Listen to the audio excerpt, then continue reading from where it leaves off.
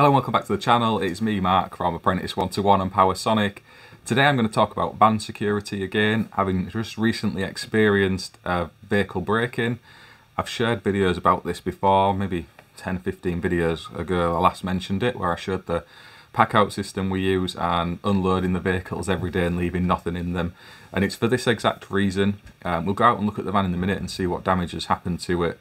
And I am mindful that people have said in other bits of content I've shared that you could be giving some of the secrets away to potential tool thefts of how to, tool criminal thieves, of how to get into these vehicles. But they already know that's the reality of this thing. And perhaps another tradesperson might see this and realise where the weak spots are to offer some better protection for themselves. It is a difficult line to walk, I get it, so I'm not going to pretend otherwise, but I've decided it's better to share this than not. You can get the plated systems to provide extra protection around the weak points of a van. Sussex Locks, I think, provide quite a wide range of sets, and they've been on Tom Narge's channel where they've kitted his van out with some of this gear. So if you're wanting to protect some of the weak areas on your van and improve the locks and alarms around it, you can look into all of that. We've been down that rabbit hole before, and it's not something that we're doing any longer, and I'll explain why later on in the video. It's just personal preference in the way we try and limit our loss through attempted vehicle break-ins, and it's born through experience, direct experience, and that's where we are with things at the minute. But yeah, just to speak about the wider aspect around all of this, I guess, and you know, there's the issues of should hotel car parks be doing more to help us out when we are staying away. I paid 15 quid to park at this particular place. I know there's all the signs saying that any loss or damage to a vehicle and whatnot is your own responsibility, and I guess that is what it is. I don't know why you wouldn't expect to be able to park your vehicle safely when you've handed over 15 quid for the privilege in a car park that's maybe got 100 vehicles doing exactly the same thing, but that's the way it is. There's the issue around the law and policing. I don't blame the police. I think it's really difficult for them because they know that the chances of prosecution in a scenario like this are limited. Unless you catch someone in the act of actually doing it, the CCTV evidence is very rarely of any use. They don't leave any physical evidence such as blood and fingerprints and the like, and it's just so rife now. If they was to investigate every single occurrence of this, there wouldn't be enough police officers to do it. That's the harsh reality. They're under-resourced, underfunded, and have bigger fish to fry. You know, that's the truth of the matter, isn't it? And as frustrating as that is, when you suffer a crime like this, and it is horrible, you know, that's just the fact of life, isn't it? So I don't hold any grudge against them whatsoever. You know, they've made it as easy as possible for me to obtain a crime number if I was going to go through insurance. Really simple now, just through a website on the Metropolitan Police website. So you just fill your details in, explain what's happened, where it happened and such, and they'll give you a crime number. Say they'll have a look into it and get back to you in 48 hours, quite what they do in that period. I don't know if they do anything, but yeah, just to put that out there, I don't really see, you know, with the resources they've got, what they could really do, and knowing that the law's not really on their side because the punishment for such crimes is, you know, it's not really there, and the chances of having a successful prosecution are limited. So yeah, there's other changes that need to be made to help back them up in terms of resources, I would say.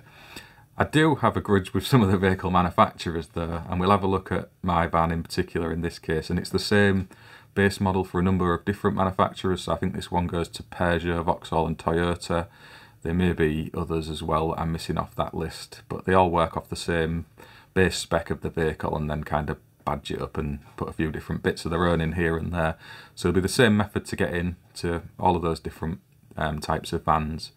And it's just when you see the actual thickness of some of the steel on your doors and panels in the back area and the way that the locking mechanisms are so easily defeated, I think they should be doing more to stop that.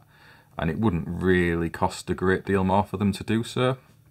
Maybe instead of putting so much focus on these fancy radios and heated seats and extra cup holders, they might want to look at some of the basics around at least guarding the locks with some thicker, more tough steel encasements around, you know, cables that you can pull to unlock a door, or getting access to a lock to quickly pop it open. You know, you don't have to go to the trouble of these aftermarket kits which are visible on the outside of the van and cover up those weak areas internal to the door. As soon as the thieves realise that there is that extra layer of protection on those areas, and it's going to take them longer to cut through, there's more of a chance that they won't bother. Again, it's that argument as if they would just go to the trouble of cutting a big hole in the roof. You see that where they, the steel on the roof itself is very easy to get through, and they just jump in, take what they like, and off they go. Or a side panel, one of the thinner sections, they just cut through that, and again, go through the whole panel, peel it down, and then you can't use your van for the rest of that day. That's the thing that's led us to where we are. At least now with the condition it was left in, we was able to use that vehicle for the rest of the day, albeit obviously having to leave it empty and try and make it safe so it's not a cut risk for somebody walking past the vehicle parked up. But if you've got a whole side section of your door peeled down or a hole in your roof, it becomes unusable, doesn't it? It's basically got to be taken to be repaired. You need to organise a courtesy vehicle. That's a day written off at least. So yeah, that's where we are. In the grand scheme of things, it's a very limited bit of damage, and yeah, same issue again with all the aftermarket locks and alarms. The alarm went off on that vehicle in the car park last night. It's around the back of the hotel. Nobody noticed. People breaking in didn't care. There was no alert to me, obviously, because there's no connection to the internet for any kind of monitoring. I know you can get your dongles and such to do that, but even so, you go out there and there's a gang of organised criminals breaking into your vehicle. What are you going to do? The police aren't going to come out and react to that quickly, and you don't want to be putting yourself in that situation where you could be getting physically harmed along with the vehicle, as horrible as that sounds. Yeah, it's one of those. At home, we approach it differently. So, when the vehicles are parked up on my drive, we've got CCTV that covers the driveway. If anybody steps on the drive at any point, I get an alert on my phone. I've also got a very protective and sensitive hound in the house, and if someone even breathes on our driveway, he goes absolutely bananas. So that's if it's me coming back from work or somebody coming to cause aggravation, he reacts in the same way all the time. So we know about those things, and there's a level of protection there based on where we live that I think is reasonable and proportionate for the vehicles being left overnight. But when you're away from home, there's no access to the internet in and around the vehicle that's going to be reliable. You can't watch it, you can't leave your dog guard in it. Well, I guess you maybe could, but Cooper wouldn't be over happy with that if I took him off out to work all the time, dropping him off around the vans parked up. So it's really difficult. I don't know what the answer is. I'm going to speak about this on a few bits of social media. I'm going on a few other people's podcasts and radio shows to talk about this, and I'll keep sharing what's happened with my vehicle, how we put it back together.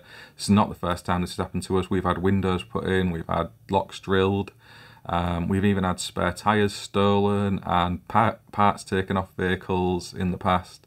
Pickup trucks where they even take the tie downs out the back, so they're worth 40 quid each. Yeah, it's just an epidemic that we have to deal with as tradespeople, and I guess it's that area of risk and costing it into jobs. So there's an overhead aspect on our business now to do with putting right vehicles that have been damaged during the acts of crime, and that's kind of sad, isn't it? But there you go. We'll go out and look at the van. We'll see what the crack is out there. I hope it's of use to some people, and again, if you've had an experience of this yourselves, drop them in the comments below. I'd be interested to see what your experience of it is. I'm not saying this is the right way to approach it. This is just the way we're doing it now, having had years of experience of running fleets of vehicles around doing the day job. We've been through the process of sign writing as well. I've had that said a few times, that if you don't sign write them, you're not going to get broke into. That's just a myth. You've just been lucky. They don't care about that either. They're just looking for a vehicle parked up in a hotel car park. They don't care if it's sign written or not. They'll have a look inside and see if there's any tools in it or anything of value. It's probably not making your prospect of getting broken in lower by having it sign written, but I don't think it makes it a lot higher either. We went through a period probably of 10 years not having a vehicle sign written, and these latest batch of vans that are now over 3 years old, they were actually due to go back. We were due a new fleet of vehicles, but because of all the issues I'm sure some of you are all dealing with right now as well, the new ones haven't arrived yet, so we've still got these. And we've been lucky, they've been all right. We've not had an issue up until this particular time, I don't think. So it's one of those. It's just something that can happen to anyone at any stage, regardless of what locks you've got, regardless of what sign writing you've got. All of the preventative measures you take are all well and good, but if they want to be in, they'll be in, and it's just trying to sort out the mess afterwards. Let's go take a look. Okay, so you can see here with the damage we've got on the van, there's obviously been an attempt to hack a great big hole in the side. You see they've drilled a little hole down here, I would say, and then used some tin snips or a rudimentary tin opening type tool to get access to the internals of the door panel. And then you can see there's a secondary, very thin metal plate that they've also cut through there in the same way. I don't know if that's coming across on camera. And then obviously gives access to the locking mechanism for them to be able to open the side loading door. Now this is alarmed, and when that door opens the alarm would have gone off. These gangs don't care about that. They're not bothered about CCTV or alarms or anything of that sort. They just want to be in and take whatever they like, really. Fortunately, as I showed on the video that I've circulated on social media already, we leave our vans empty. Those of you who've watched my channel before will know that. We carry the bare minimum anyway, and anything we do take to work goes out to site with us. If we're away in a hotel, it comes into the room with us. And the vehicles, we don't put any slam locks, deadlocks, any extra security features on them, basically trying to limit any damage that might result from someone getting in. I've been there and got that t-shirt where we've had vans secured to the high heavens, and you just end up with a great big hole in a side panel or a door that's totally peeled down, or even holes in the roof. Yeah, if they want to be in, they'll be in. These are organised gangs. These aren't people just wandering around looking for an easy van door to poke into, picking the easiest target. They're very careful in what they select.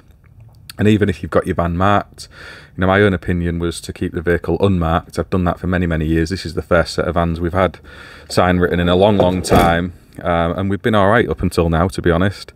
This is the first time we've had a break-in in a good while, but it was always a possibility. And now, like I say, we've got to sort this out. It's likely going to be a new side door. I have been looking at the panels you can get. So you can get protective plates you fit over these areas from Sussex locks. And, you know, you could put one of those over this damaged area, obviously flatten it off, and be providing a bit more extra security on that particular door. You can also get them for the back doors, so there's some weak spots in these areas on the back doors as well, and obviously the same on this side loading door. There's going to be a similar setup here too, so yeah, you can get those plates if you wish. I think with this being a lease vehicle, which is another issue, if you're making modifications to leased vehicles, that comes with another can of worms. They're just going to want it putting back to its factory default condition, so it's going to be a new door, isn't it?